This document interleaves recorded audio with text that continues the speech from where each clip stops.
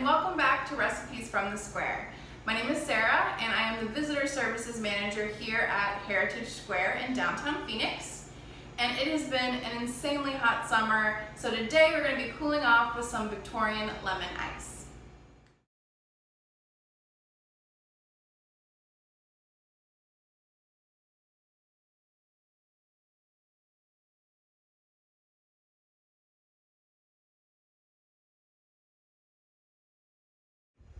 So we are in the kitchen of the Stevens House, which is a 1901 bungalow located at the southwest corner of Heritage Square.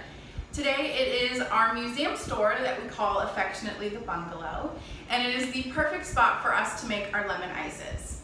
Now this is not an ice cream, those are traditionally made with cream, and it's not a sorbet, which would have been made with alcohol.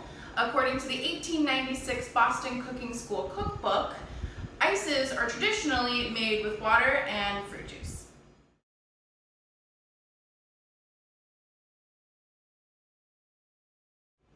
Now this is actually a really simple recipe to put together.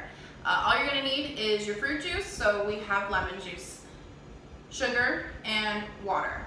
Now the sugar and water are actually going to be going together in a pan on the stove, and you're going to boil them together until the sugar dissolves and creates a syrup. That won't take very long. You'll mix it together, and once that's cooled, you're going to add that to your bowl. And then you're going to add your fruit juice, or lemon juice.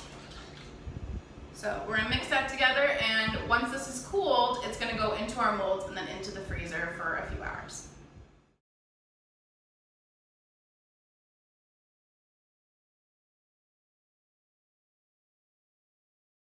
Okay, so it has been a few hours. It doesn't take long for your Victorian ices to set up. And you'll take them out of the freezer and you're going to take them out of your mold. Now in the Victorian era, they would actually use molds shaped like fruit, and they would make these beautiful decorative and visually appealing centerpieces at parties with these ices. Now I didn't have any fruit molds on me.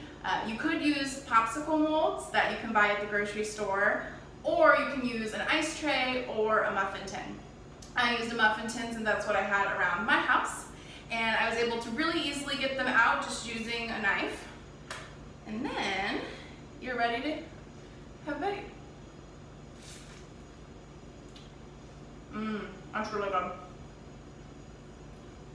Super simple and really yummy, perfect for summer.